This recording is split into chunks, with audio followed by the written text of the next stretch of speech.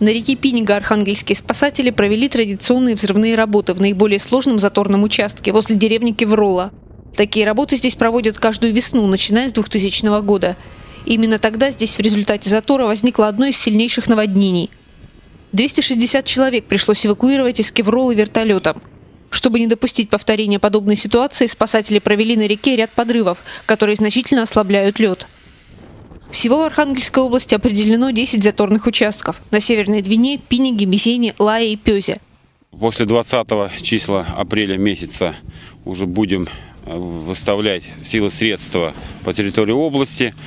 В первую очередь, конечно, будем выдвигать туда, в район Котласа, подвижный пункт управления с оперативными группами, которые будут работать с головой ледохода и сопровождать до выхода в море. В ожидании потепления все экстренные службы приводят свои силы и средства в боевую готовность. Накануне начальник Главного управления МЧС России по Архангельской области проверил готовность техники и личного состава северного филиала госакваспаса к паводку. В данный момент сформированы, укомплектованы 3 группы в количестве общей сложностью 20 человек.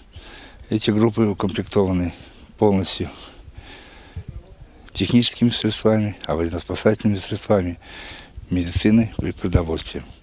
Специалисты госакваспас продемонстрировали начальнику Главного управления готовность к паводку технического арсенала. КАМАЗ и Соболь, снегоходы «Тайга», вездеход «Трикол», гусеничный вездеход «Лось», появившийся на вооружении спасателей в этом году, и самый ходовой в межсезонье транспорт – суда на воздушной подушке «Хивус» и «Арго». Шахабеддин Вакосов отметил, наличие специальной техники и подготовленного личного состава как федерального, так и областного уровней позволяют с уверенностью говорить, что в случае подтопления жилых домов во время паводка население без помощи не останется.